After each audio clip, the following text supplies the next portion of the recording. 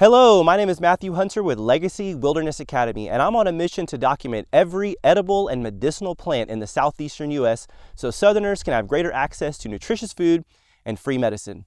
In today's video, we're going to be looking at one of the top survival foods in the eastern and southern U.S. It's called the sugarberry or hackberry. Now, there are a lot of so-called survival foods in the world of foraging, but I think that hackberry truly ranks among the top. Not only is the fruit of hackberry high in calories, this is also an abundant and widespread tree that can be found throughout almost all of the central and eastern U.S., as well as throughout big chunks of the western U.S. So after 10 years of foraging experience, over 10 years of foraging experience under my belt, I think it's safe to say that this is one of the plants that can truly and realistically provide for you and your family in the event of an emergency. And there are a couple caveats to that statement that we'll go through in the video, but this is truly a survival food if there ever was one. So in this video, we're going to look at how to identify the hackberry tree. I'm going to harvest some of the fruit, then I'll take it home and I'll show you how to prepare it. Stay tuned. By the way, if you enjoyed this video and you also want to learn more about medicinal plants, make sure to download yourself a copy of my free guide to medicinal plants of the Southeast, which you can find in the link in the description below this video.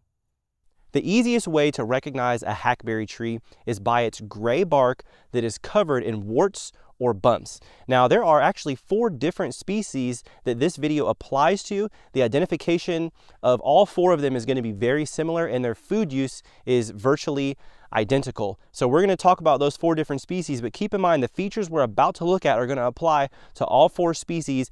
There are only slight variations from species to species in maybe the exact size of the leaf or some little small features on the leaves, but really if you can identify one, you can identify all 4, and they're very, very distinct trees. So let's take a closer look at the bark.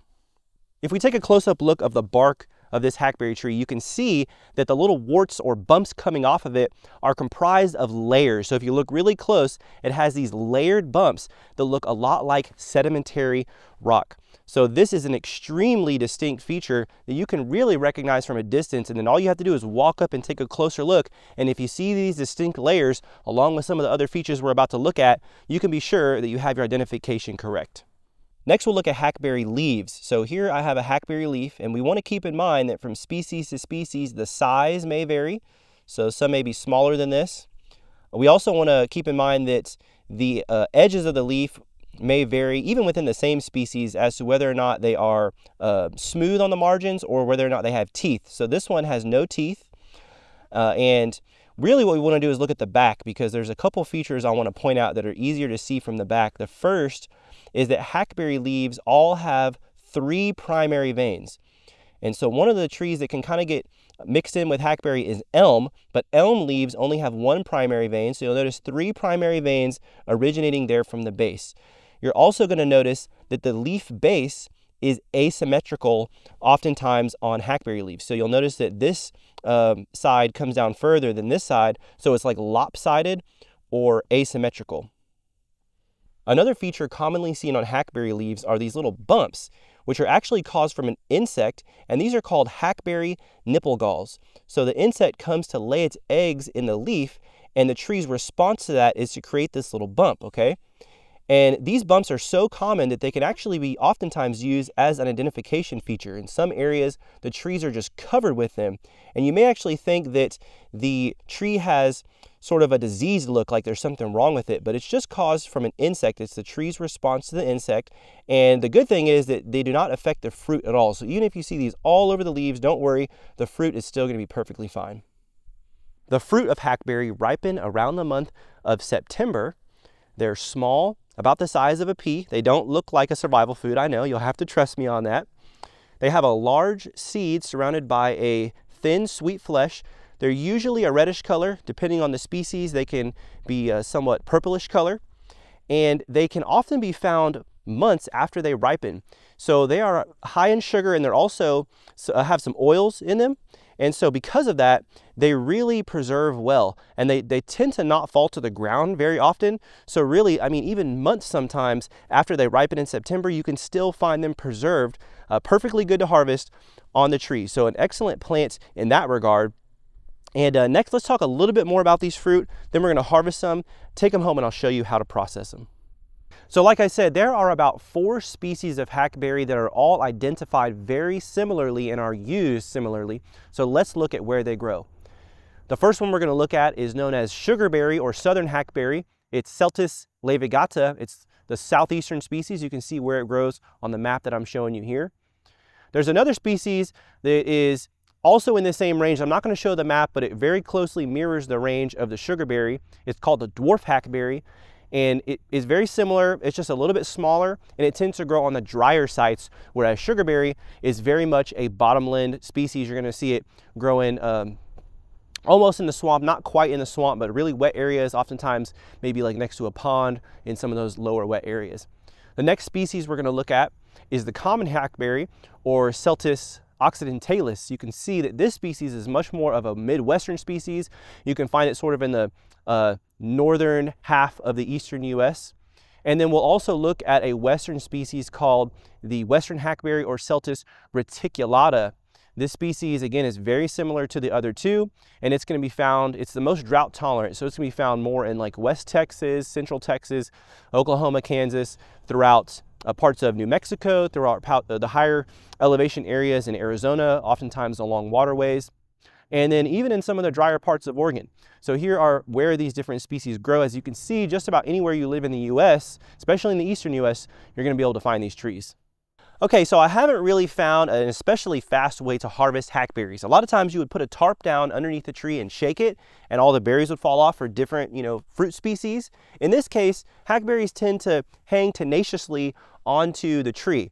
So the only thing I'm going to do that's going to speed up the process is wear a little berry bucket, or blicky as they're called, and that's going to enable me to pick with both hands at the same time instead of just holding a bag and doing one hand. So that's, hey, twice the speed, not too bad. And then I'm going to situate myself on the underside of the branches if possible, because hackberries really hide underneath the leaves. So if you're facing the tree, you won't see a lot of them, but if you're coming on the underside of the tree, then you're going to see a lot of them. So I'm just going to be picking these one by one, dropping them in the bucket and getting as many as I can. You're not going to really get a huge amount doing this. It won't look like a lot, but because they're so high in carbohydrates, it's still going to be very much a calorie efficient food. It's amazing how important this tree was in times past, and in contrast, how little people in the modern day know about it. So not only do we have numerous Native American records of people utilizing the fruit of hackberry have actually been found in archaeological sites all around the globe. There's different species in different parts of the world, but hackberry fruit have been found in archaeological sites in North America, in Central America, in the Mediterranean basin, in parts of Africa, in parts of Europe, and in parts of Asia. This highly suggests that people all around the world have been using the fruit ever since mankind was expelled from the garden. So there are a few different things that you need to know to be able to utilize the fruit. Like I said, there are some caveats to this being an important survival food. A few things we need to know. First off is that not all hackberry trees set fruit. There is some element of randomness to which ones fruit and which ones do not. But in my experience, it's usually the ones growing in full sun, or at least with a decent amount of sunlight, that are going to fruit the best. And that's really with any fruit or nut tree. You'll notice that the ones growing in a lot of shade or in like the deep woods set almost no fruit, whereas ones in full sun produce a lot of fruit. So this makes it to where really a small percentage of hackberry trees in a given area are actually going to have enough fruit to harvest. The second big issue that you're going to run into is the fruit being way up in the tree. So a lot of times the branches are not low enough to be able to pick the fruit.